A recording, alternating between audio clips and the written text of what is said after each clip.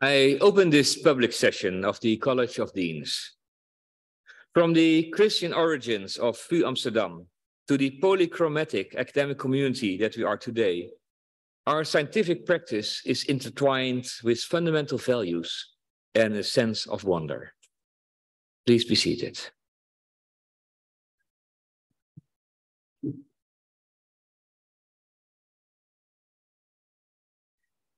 Esteemed guests and colleagues, Madam President of the Executive Board, Professor Mirjam van Praag, friends and family of Professor Reutemann, students, and everyone joining us for this special occasion, either here in the main auditorium of Vrije Universiteit Amsterdam or connected through digital means. It is a true privilege indeed to welcome you all to this academic ceremony, in which our colleague Jessica Vance Reutemann will deliver her inaugural address as Professor of Jewish Studies at the Faculty of Religion and Theology of Vrije Universiteit Amsterdam. Please allow me to introduce her briefly. Jessica Reutemann was born in Richmond, Kentucky in 1971. She grew up with her sister Susanna as the daughters of Lida and Joel Reutemann. Her father was Professor of American History at Eastern Kentucky University.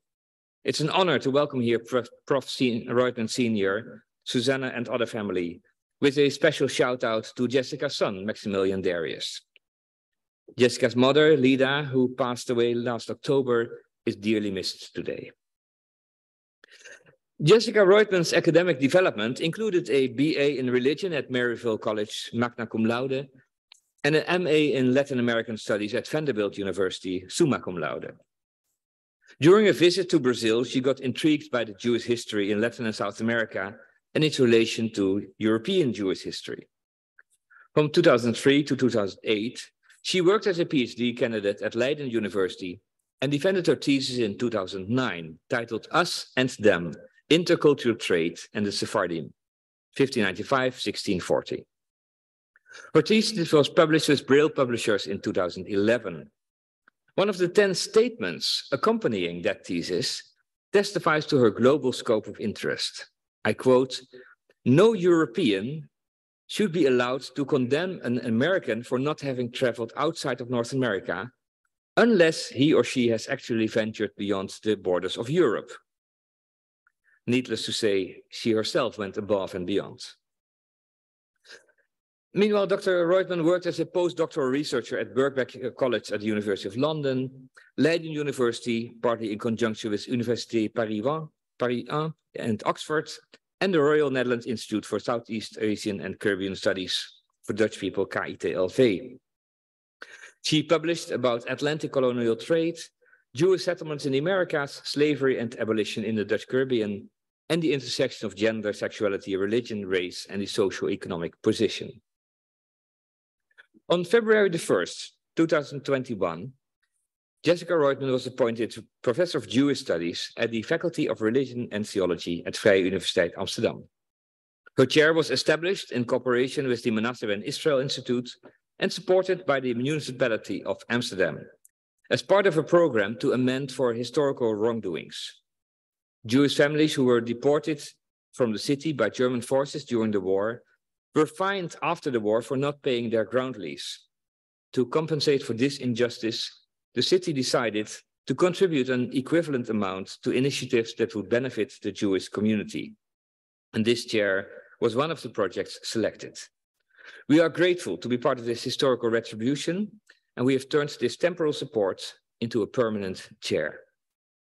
It is my pleasure to now give the floor to Professor Reutemann for her inaugural address titled Jews, History and Homemaking, Colonial Contradictions and Contemporary Challenges.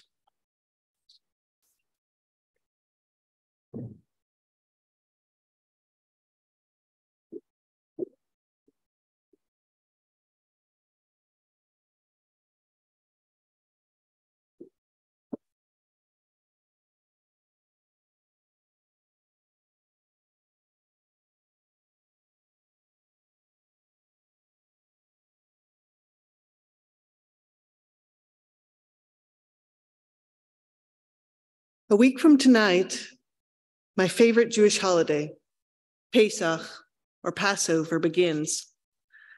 I always joke that what's not to like about a holiday celebrated by a 4-course or more multi-course meal in which one is commanded to drink at least 4 glasses of wine. Like so many Jewish holidays, the overarching theme could be condensed to, they tried to kill us, they failed, let's eat. But of course, Pesach is so much more than this. The central tenet of the Seder, the meal and the service that accompanies it, is the retelling of the story of the exodus of the Israelites from Egypt.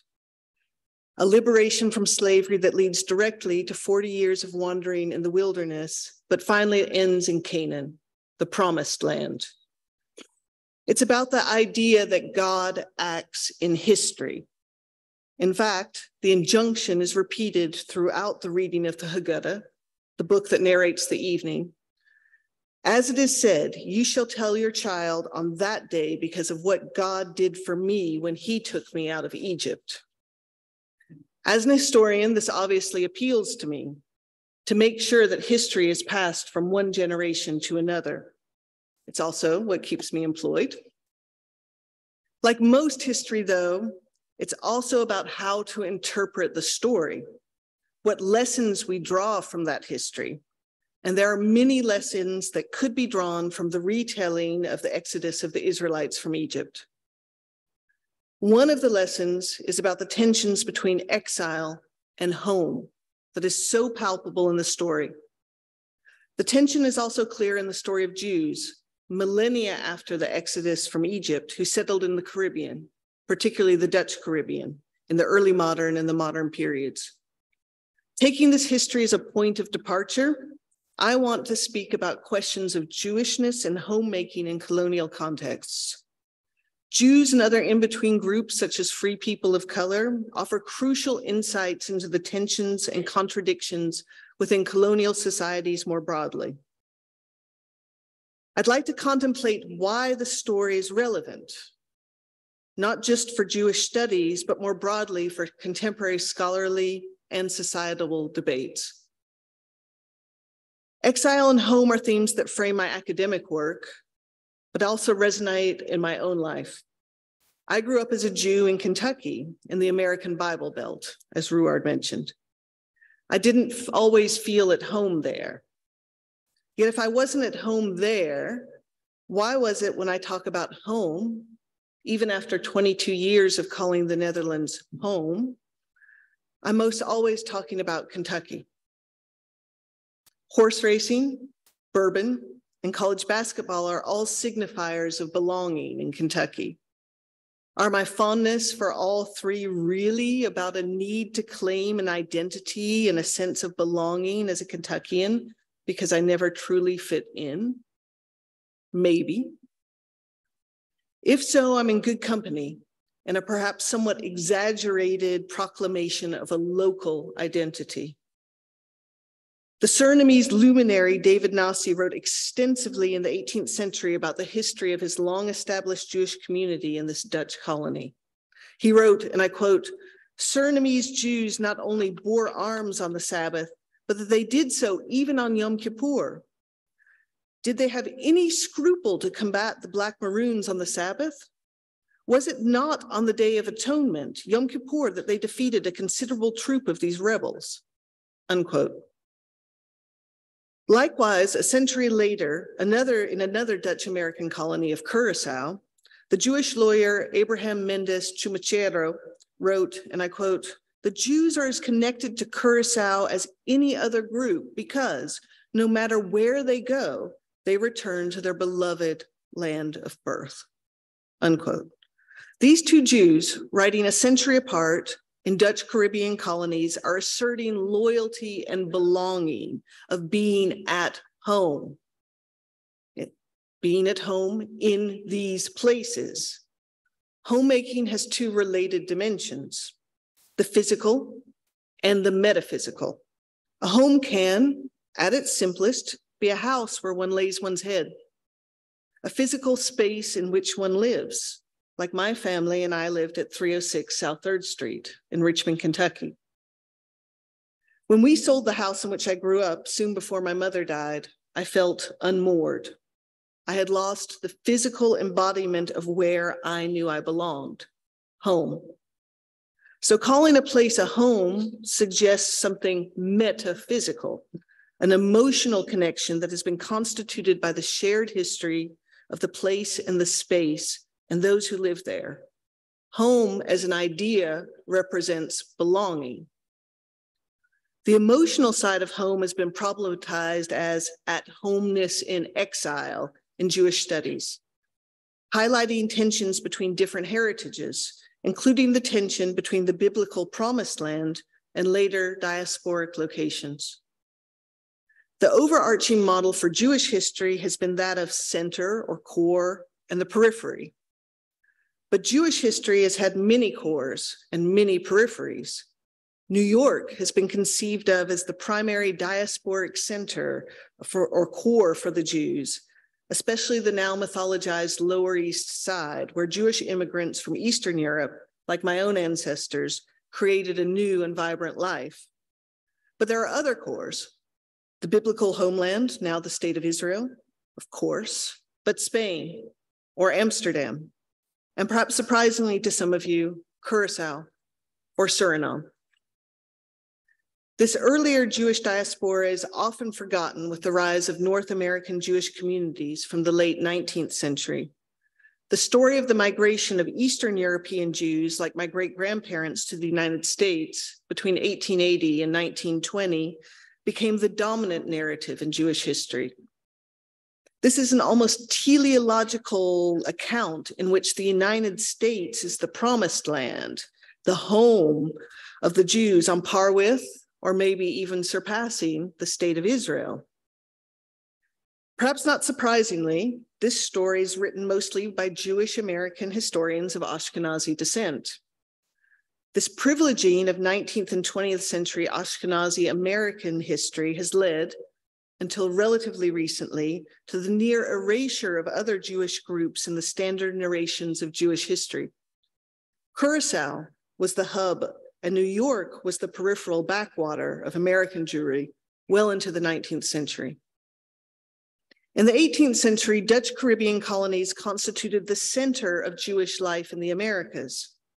Whereas open Jewish life continued to be forbidden and persecuted in the Spanish, Portuguese, and French Americas, Dutch Caribbean colonies looked back on more than a century of blossoming Jewish settlement. First Brazil, under Dutch rule, then the Caribbean, especially the Dutch Caribbean, were where the majority of Jews in the Americas lived.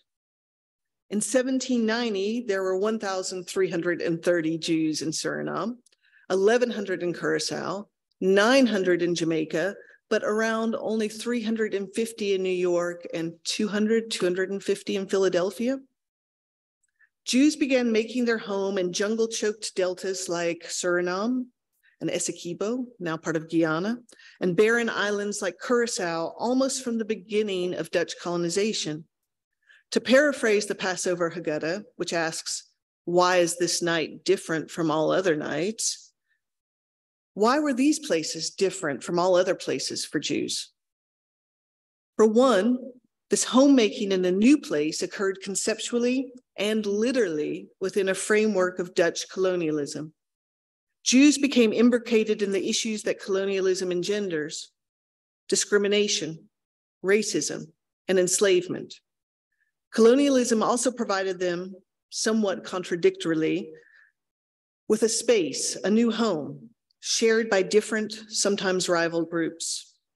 So why would Jews have become part of these early colonial ventures in places so far from what seemed like the core of Jewish life, Livorno, Amsterdam, for the Portuguese and Spanish Jews who were the bulk of the initial settlers?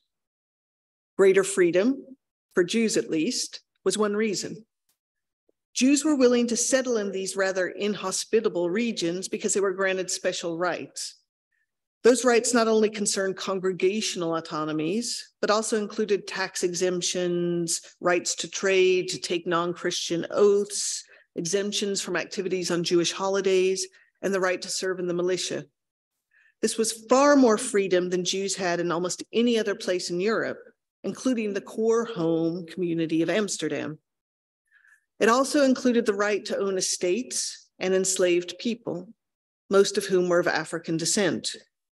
One of the contradictions of the Jewish experience of colonialism then is that it allowed Jews who made their homes in these colonies greater freedom, but it also solidified difference, most specifically notions of racialized difference. For like the Christians, these Jews exploited enslaved Africans and forced them to make their homes in these colonial spaces. So how did Jews make a home in these places so far from the centers of Jewish life that they had known? Historically, Jews' understanding of home was made up of everyday practices and relationships to local communities. The prophet Jeremiah, who witnessed the destruction of the first temple in 586 BCE and the subsequent Babylonian exile, suggested that Jews needed to be at home wherever they were, while still maintaining a memory of place that connected them to Zion. Jeremiah told Jews to root themselves in their new community. Quote, build houses and live in them, plant gardens and eat their fruit, multiply, do not decrease, unquote. And following Jeremiah's call, multiply they did in the Dutch Caribbean. By the mid to late 18th century, anywhere from a third to a half of the white population in Curacao and Suriname were Jewish. The texts of rabbinic culture offer an extended meditation on how to be at home in the world, where the rabbis perceive themselves and their followers as physically outside the land, as living amongst others who didn't share their religious beliefs and practices. These Jewish communities in the colonies did this by establishing homes for the dead, cemeteries. This was a very concrete act of claiming both place and space for themselves, and meant acquiring land and investing it with cultural and metaphysical power. The cemeteries are testimony to the rootedness of these Jewish communities in these places. The oldest Jewish tombstone in Beth Haim Cemetery outside Willemstad, Curacao, for instance, dates from 1668.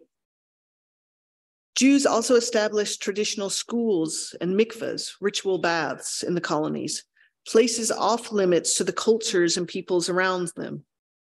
These private spaces within the community served as the foundations from which to construct community. These three spaces, cemeteries, ritual baths, and schools, were cornerstones of how Jews engaged in homemaking in the Caribbean colonies. Knowledge of Jewish ritual and practice was also important for creating a home, and the communities built synagogues. Mikveh Israel Emmanuel in Willemstad, Curacao is the oldest continuing operating synagogue in the Western Hemisphere, and its sand-covered floors still muffle the sounds of weekly Shabbat services. But there are many other places of worship throughout the Caribbean as well. One important trait that all 17th and 18th century Caribbean Jewish communities shared was that with these synagogues as bases, they were strongly linked to the religious home in Amsterdam. The Amsterdam congregation provided Torah scrolls, clerics, and ruled on questions concerning the community. Yet as the Jewish communities in these colonial spaces became more entrenched, they began to question the authority of their once home community of Amsterdam. Instead, they oriented themselves towards regional traditions and towards Curacao, the new center of Caribbean Jewry.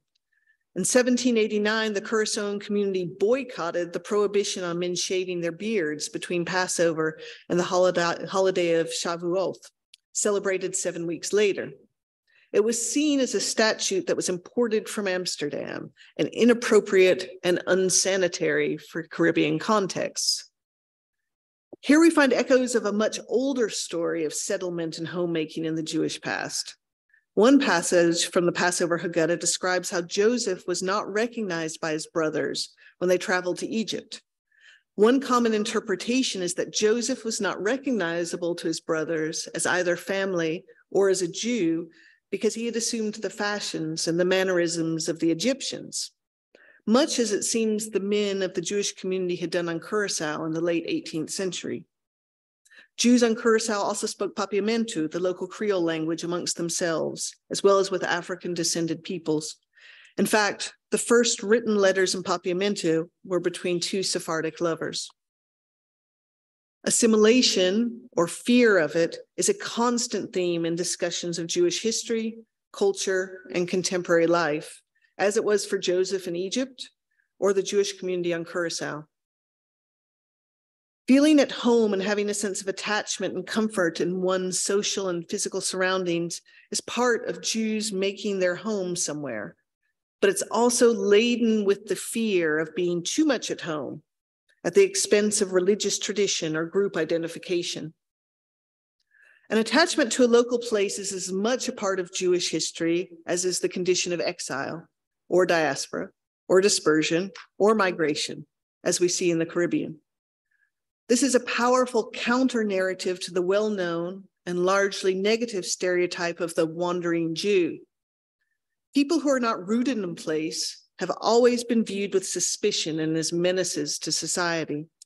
Yet when Jews are too long in one place, too rooted, too at home, they are also viewed as a threat. Again, we hear the resonance with the Passover story. We read in the Haggadah that Pharaoh said, quote, "Look, the Israelite people are much too numerous for us. In the event of war, they will join our enemies in fighting against us and gain ascendancy over the country," unquote. Pharaoh is presaging a theme that will emerge again and again in every generation, as we are told during the Seder meal. That is the distrust of Jews for being too numerous, too powerful, and too other. This is a view that David Nassi, who I quoted earlier, was countering. Unlike the rest of the white population who were, as Governor Mauritius of Suriname lamented in 1740, quote, "foreigners who have no patriotic feelings and always preserve the impetus to return to Europe," unquote. According to Nassi, the Jews were the true and useful colonists, unquote. Nassi's assertions of belonging feel defensive, and with reason. 18th century writers such as Voltaire, and especially and most famously the Dutch English soldier John Gabriel Stedman, depicted Suriname's system of plantation enslavement as extremely cruel. In Suriname, where a high proportion of plantations were owned by Jews, narratives of brutal Jewish slave owners spread and entered discourses amongst freed and fugitive slaves. Various late 18th century geographies and travel accounts describe the uprisings experienced by Surinamese planters by their enslaved chattel. Maltreatment of slaves was viewed as the immediate cause. Most Jewish-owned plantations were situated in the frontier of the colony, which made them particularly vulnerable to these attacks. David Nassi wrote about such raids. He described how Jews did not scruple to combat the Black Maroons on the Sabbath, and even defeated a group of these people on Yom Kippur. For Nassi, this was something laudable. Jews defended their colony on their holiest day. For later writers, the fact that some of the most famous cases of Maroon attacks and collective escapes took place on Jewish plantations was evidence that Jewish planters generally maltreated their enslaved people. Most of these accounts of cruel Jewish planters actually date from the mid-19th century, when the discussion about the abolition of slavery was most heated. They were written during a period in which the emancipation of Jews in Europe went hand in hand with growing anti-Semitism, and anti-Semitism reflected in some of the works published on slavery in Suriname. A clear example of the employment of anti-Semitic tropes in Dutch abolitionist writing was written by W.R. van Heuvel. Writing in 1855, he said, quote, "There are many Israelites in Suriname. Many of them are penny pinching, always ready to profit from the blood and sweat of their slaves, and like all cowards, cruel to their subordinates," unquote. This is rather ironic because this is also a period when Jews no longer participated on a large scale in Suriname's plantation economy. Jews were still the largest group of local whites in the colony, though. Representing Jewish slaveholders as people who brutalized their slaves in the blind pursuit of financial gain illustrates an ambiguous position of Jews in Caribbean white communities.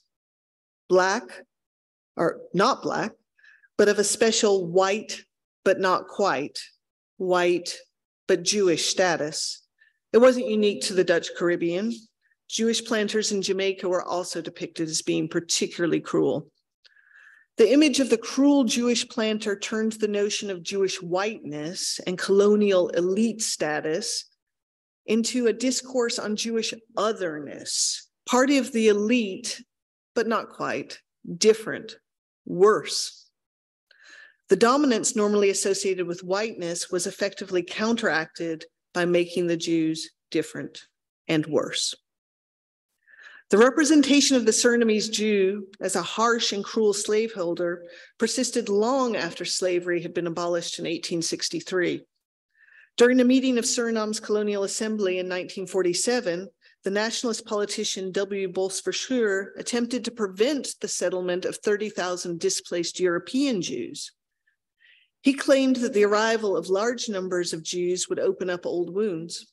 Quote, "The former role of Jewish immigrants as plantation owners and slave owners was of such nature that not all memories hereto have been erased," unquote. Abraham Mendes Chumachero, who I quoted earlier, was born and raised in the colony of Curacao. When he stated that, quote, "The Jews are as connected to Curacao as any other group because no matter where they go, they return to their beloved land of birth," unquote, he was responding to another screed written in the 19th century by a white Christian Dutchman. The pamphlet written by colonial official J.H.J. Hammelberg argued strongly against giving voting rights after emancipation to either Jews or Afro-Curaçaoans. Hammelberg believed that neither group were suitable voters. Jews were unsuitable because they were not really loyal to the Netherlands, but first and foremost to their own group. This concern for Jewish loyalty dogs Jews wherever they settle, wherever they make home, from Pharaoh's Egypt to the Caribbean. This is the view that Chumachero counters. His pamphlet was an early example of a shared sense of experience and solidarity amongst African-descended people and Jews in colonial spaces, the spaces both groups called home. In his pamphlet, Chumachero also argued for the enfranchisement of the Afro-Curaçaoan population based on his experience with very capable and intelligent Black students. This is an oft-forgotten counterweight to the oppositional relationship between Jews and African-descended populations created by the idea of competitive victimization. The celebration of Passover reminds Jews every year and in every generation that we were slaves to Pharaoh in Egypt. Every time I give a talk to the public about Jews in the Caribbean, I'm asked what Natalie Zeman Davis called the Passover question. How, if every year and through every generation, Jews are commanded to always remember that you were slaves to Pharaoh in Egypt, could Jews have owned people? What did Jews do at Passover in colonies such as Curacao, Suriname, Barbados, Jamaica, where they enslaved people? I asked myself the same question, even though, of course, it was white Christian Europeans, not Jews, who introduced racial slavery in the Americas. In Leviticus, after the Lord brought forth the people of Israel, his servants, out of the land of Egypt, he instructed Moses that they were not to buy and sell each other, but only those of the nations around them, children of the strangers that sojourn amongst you. This passage has always provided a handy explanation and even justification for enslaving non-Jews. But I still ask myself the Passover question, even though historian David Bryan Davis reminds us that the acceptance of the institution of slavery, if not of one's own kind, then of others, was so widespread and enduring that the emergence of abolition movements in the 18th century was, to quote Davis, a momentous turning point in the evolution of man's moral perception, unquote. Bryan Davis is no doubt right. Nevertheless, it is perhaps disappointing, saddening, infuriating. Jews such as myself read every year at Passover, as we will next week, that the Jews suffered in Egypt. As the Haggadah narrates, with hard labor at mortar and brick and in all sorts of work in the field, with all the tasks ruthlessly imposed upon them. We may wonder how our brethren making their homes in these American colonies ruthlessly imposed hard labor in the fields and elsewhere on another group of enslaved people. We may feel confused that they engaged in racism and dehumanization, just as we had been singled out and dehumanized in Egypt. In classic Jewish historiography, the Passover problem has largely been ignored. The drama of the early modern period was written as the gradual move towards Jewish emancipation, not Jewish participation with Christians in oppressive colonial regimes. This represents both a Eurocentric view of history in general and Jewish history specifically. This has begun to change.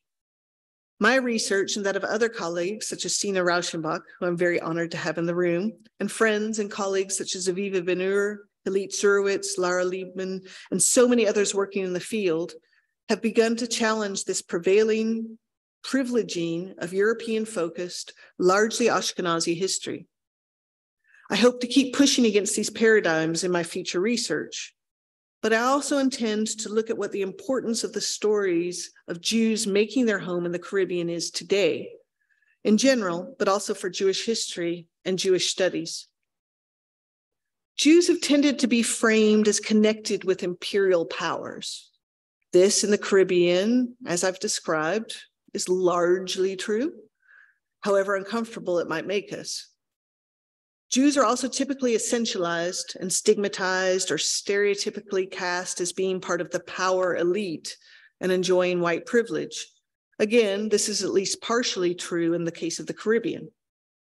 However, this is also an approach that has seemed to be predicated upon the colonizer-colonized binary and the idea that victims of anti-Semitism and of racism exist in two hermetically sealed historical settings. After all, Jews were part of European colonial endeavors, not just in the Caribbean, but also, for instance, in places as far afield as Australia, South Africa, Malaysia, or French North Africa. Albert Memmi, the preeminent critic of colonialism, wrote of his experience as a Jew in French colonized Morocco in the early 20th century. In his novel, The Pillar of Salt, his frustrated teenage protagonist, based largely on his own experience, talks of how, quote, "I'm African, not European. In the long run, I would always be a native in a colonial country, a Jew in an anti-Semitic universe, an African in a world dominated by Europe," unquote. Memmi was not the only post-colonial thinker to question the colonizer-colonized binary. Others, such as Frantz Fanon, Hannah Arendt, Aimé Césaire, and Jean-Paul Sartre, noted that a reductionist dichotomy between Jews and Europeans overlooks the intricate inter-ethnic relations in colonial spaces, whether of French in Algeria or the Dutch in the Caribbean. Indeed, one of the distinguishing features of what Sarah Castell terms Caribbean Jewishness is its elasticity and its coexistence with other religious and ethnic groups and identities. And it is this elasticity and complicatedness that makes this history disruptive and so relevant to contemporary debates on racism, anti-Semitism, and othering. It also points us to directions in which Jewish studies can and perhaps should go. Jews disrupt racial boundaries. This is seen by the long-running discussions of "Are Jews white?" that have played out in European Jewish history. And that was also evident in colonial spaces, where Jews became categorized as white as systems of racialized categorization took hold. It's also clear in the fact that 12 to 15% of Jews in the Americas today define themselves as being non-white. Many people of Caribbean descent in the Netherlands, too, claim at least some Jewish ancestry, even if they don't identify as Jewish. As a Surinamese author, Cynthia McLeod, remarked, quote, "Every Surinamese has Jewish blood. Shake a family tree and a Jew falls out," unquote. Jewish studies generates issues and questions that can be applied to the thought and practice of difference generally, not just in colonial spaces. The Jew is a representative of diaspora, of dissident culture, of discrimination and exclusion. Jewish history serves as a basis to build bridges across supposedly different histories and different histories of diaspora, especially. Theorists such as Memi, Arndt, Césaire, Fanon, who I already mentioned, and also the African-American thinker W.E.B. Du Bois, all did this in the mid-20th century. They connected the histories of colonialism, Jews, and anti-Black racism. They seem to be pointing towards new ways of considering Jewish and colonial histories. They thought about what connections might exist between the genocides that occurred in Europe during the Shoah and those that occurred in the colonies as part of European imperialism, just not within the continent of Europe itself. Building bridges across supposedly different histories, using Jews and Jewish history as case studies for understanding difference is an approach my research takes and will continue to take. But I believe we also need to be cautious with this approach. Jews aren't just valuable as an allegory for the circumstances of other people and their cultures, or as a point of comparison to make some bigger point. We, aren't just important or useful as illustrations of something else. That attitude, as historian Moshe Rossman says, is just another iteration of how chroniclers felt the imperative to document the contributions of the Jews. Nassi and Chumacero felt the need to assert the contribution of their Jewish communities in the places they called home, and thereby prove how much Jews belonged there. They were part of a long tradition of a justification version of Jewish history, a history that has, as its subtext, the knowledge that, at any time, Jews' belonging could be called into question. Mine certainly was. I thought I belonged in my school back in Kentucky. I was blithely unaware of my own difference, but others weren't. When I was around 7, a classmate told me that, quote, there were missionaries for people like you, unquote. Although I was born and raised in Richmond, had gone to that school as long as she had, apparently my belonging was in question. I was white, with the privilege that accompanied that in the 1970s and 1980s in the American South, but not Christian, in need of missionizing, not totally in the right place, apparently. At the same time, though, my family and I were not observant enough, too secular, not really quite Jewish enough to feel fully accepted by Jewish communities elsewhere, including here in the Netherlands. The history of Jews in the Dutch Caribbean colonies and the contradictions that seem to be engendered by this encounter, greater freedom, but enslavement, making homes, but in places taken from others, offers us a chance to move beyond the apologetic, defensive stance of justifying Jewish belonging. We can attempt to disprove the false equivalencies and competitive comparisons. Who has suffered more in history, Jews or Blacks? Looking at Caribbean Jewish history allows us to rethink and reframe these comparisons and questions. Here, Michael Rothberg's concept of multidirectional memory shows the way. We can move instead to really confront difference, but also overlaps as experiences such as diaspora, agency, oppression, resistance, violence, and genocide show us in these histories. These are all questions that the Israelites confronted in Egypt as they settled, prospered, were enslaved, killed, and resisted. In thinking about the lessons of this story, we're still faced with the Passover question. How Jews could have enslaved others, maybe even had enslaved people serve them as they sat at a table and commemorated how God led them out of bondage in Egypt with, as we are told, a mighty hand. I have to think about the Haggadah they used. We know from various sources that one of the Haggadot used in the Caribbean. It was written in Spanish, published in 1689 by David Pardo, who came to Suriname. In this Haggadah, the matzah is displayed. The service continues and all say, "This is the bread of affliction that our fathers ate in the land of Egypt. Let all who are hungry come and eat. Let all who are in need come and celebrate Passover. This year we are here, this year to come, the year to come in the land of Israel. This year we are slaves, next year free people in the land of Israel.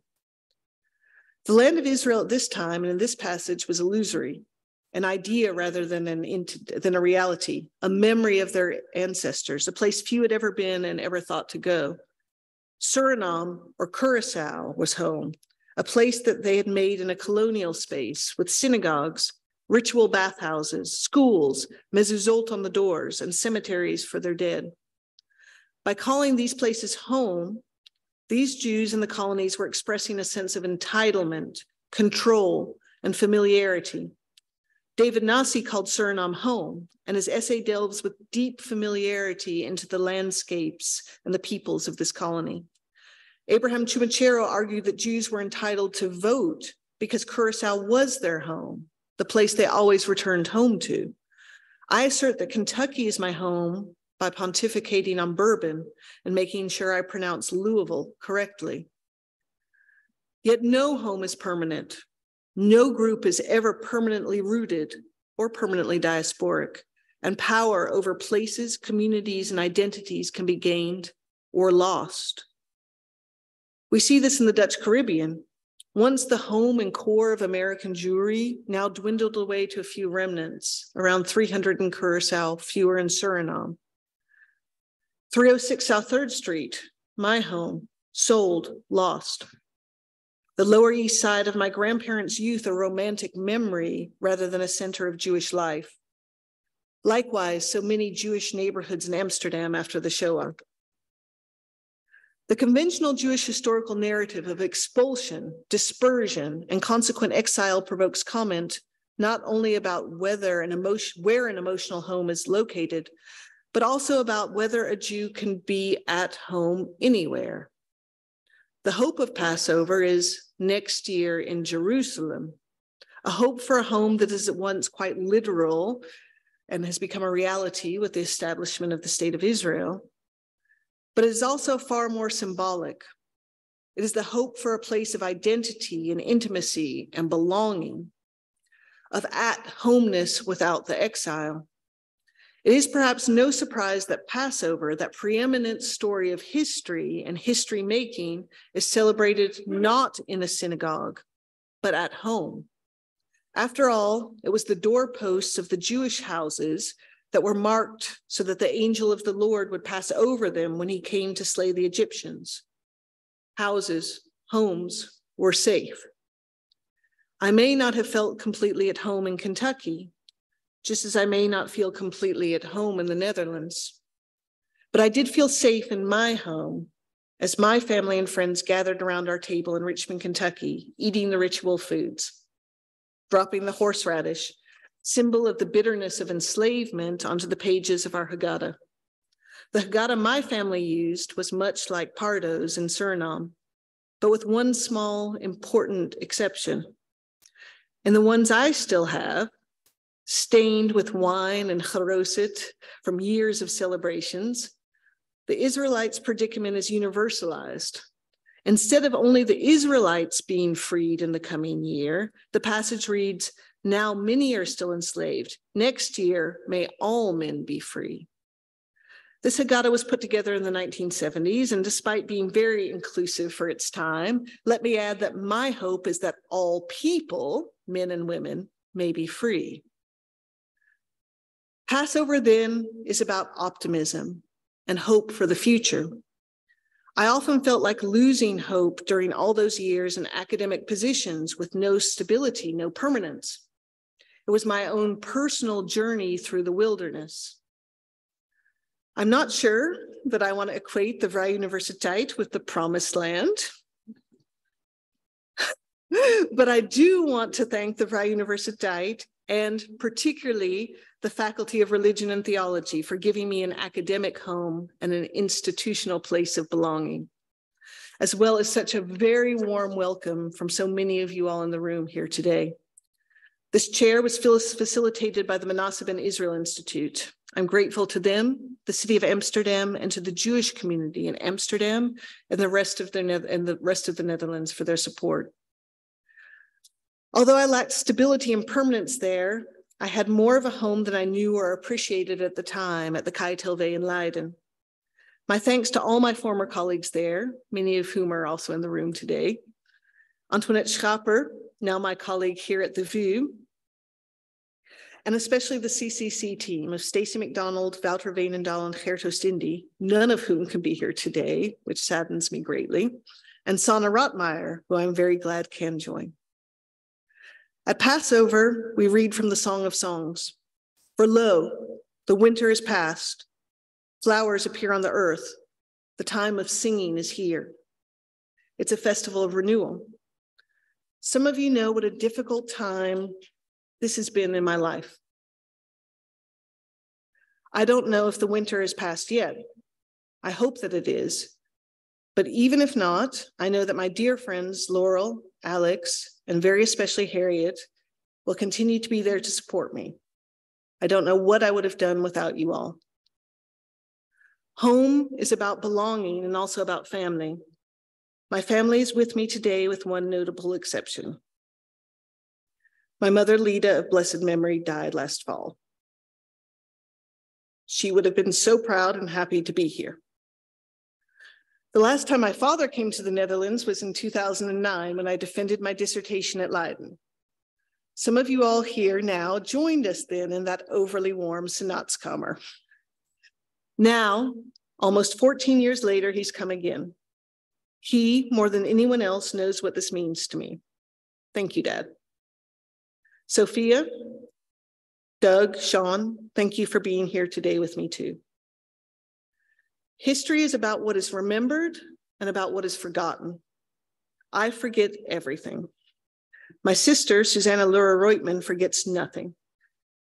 She is the keeper of memories, the keeper of our shared history. I would be lost without you in this world. My son, Maximilian Darius Reutman, now 20, knows no other life than one shadowed by my career, one in which I was holed up in my study or in conferences or off in archives somewhere. I thank his father, Martin, for all he did during those years. Darius, you saw me coming home crying so many times because I just missed out on another grant or didn't get another job, or worse still, a job had been created for a younger Dutch man. Well, I was told that there simply weren't any positions available for me. In the Passover Seder, we say Dayenu. It would have been enough as a reminder to be satisfied with God's gifts to us. Yet despite what a gift from God you were and are to me, we all know that I wouldn't have been satisfied. Nothing would have been enough other than standing here today. I had the sure and certain belief that this was not only what I wanted, but what I deserved. Darius, my beautiful boy, it's okay not to know what you want in life, but if there's one lesson to be learned from all my years in the proverbial desert, it's to know what you deserve and not to accept anything less. Thank you above all. I love you. I know that I'm now at the VU and at home here, but allow me to draw on the Leiden tradition and say, ik heb het gezegd. I've said it. Thank you.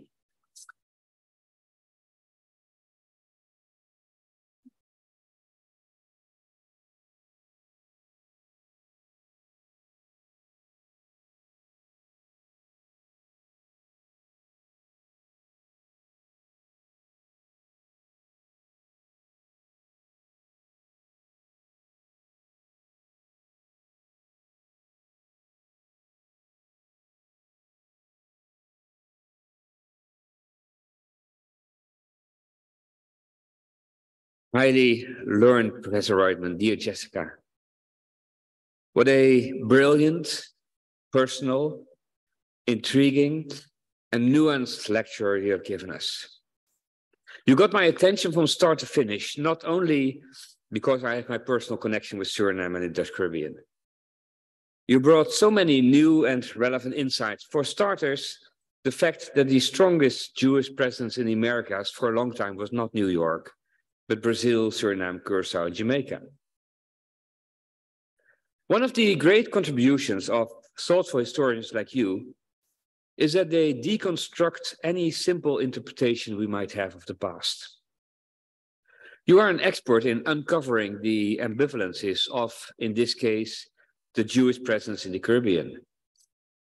How to make sense of the fact that they were at the same time diasporic, outsiders to the white community, people who left Europe in search of a place where they could be more at home, more free to live their lives as Jews, and, at least some of them, owners of slaves and plantations, occasionally even involved in violent confrontation with the Maroons. What, you ask, what does the Passover question mean under such circumstances? And that profound question, easily misused for anti-Semitic tropes of the cruel slave owner, is one of the fundamental questions for theology, Jewish and Christian alike.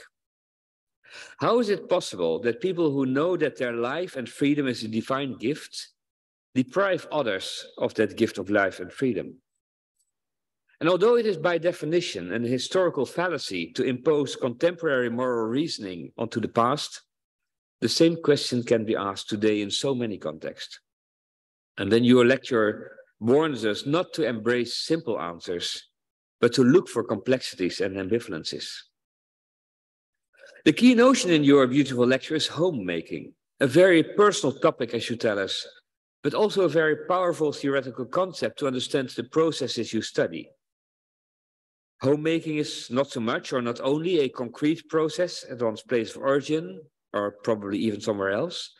It's also a process of redefining personal and collective identity vis-à-vis both the context of origin and the context of destination.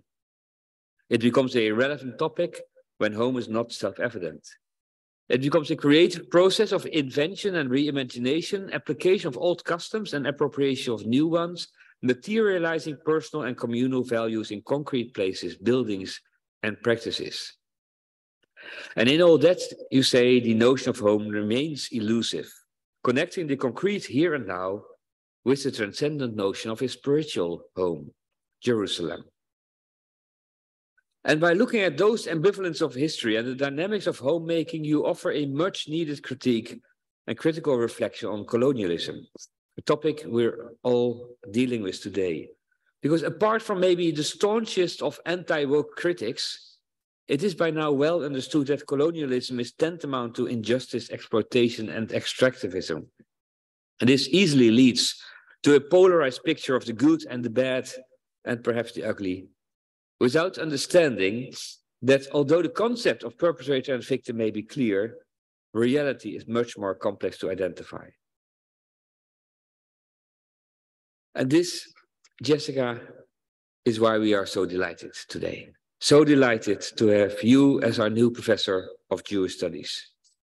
Because you have the incredible capacity to move from a small local incident somewhere in the Caribbean in, say, the 18th century to global movements and fundamental concepts and back.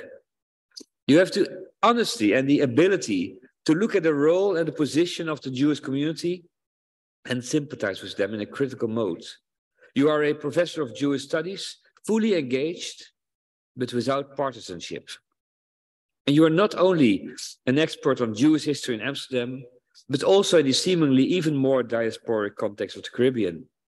In other words, you are a master of decentering our perspective, which is precisely what we need when we think of colonialism, of Eurocentric knowledge, of Christian domination, also in our faculty, of patriarchy, and so much more. The Faculty of Religion and Theology at Vrije Universiteit has had a long interest in Jewish studies. Named differently over time, there have been several chairs in Judaism in our faculty, as well as in the Faculty of Philosophy and the Faculty of Social Sciences.